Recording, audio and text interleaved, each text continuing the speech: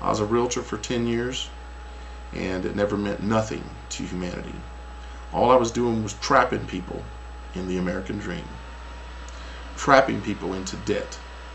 It is the time that if you've got a credit card, you max it out getting supplies, getting things to defend yourself and your family.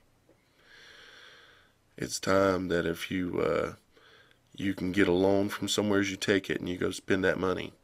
Spend it all, you're never going to make one payment. What I would do is max everything out I could get. I'd stop making my payments on my freaking house. I'd take that money and buy some damn bullets and some supplies and be looking for a place to get the hell out of town.